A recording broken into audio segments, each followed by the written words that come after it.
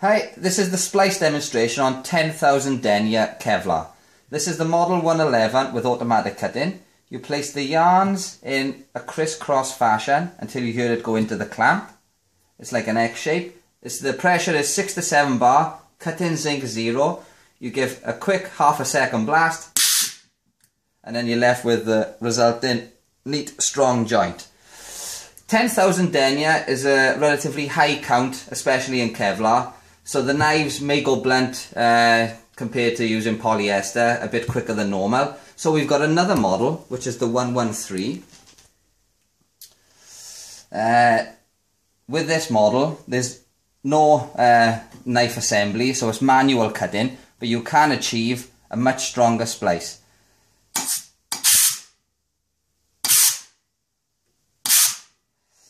There's 3 consecutive splices.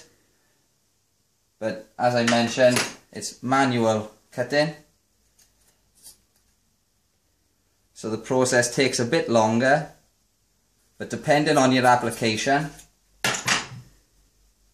you can get a neat, strong splice.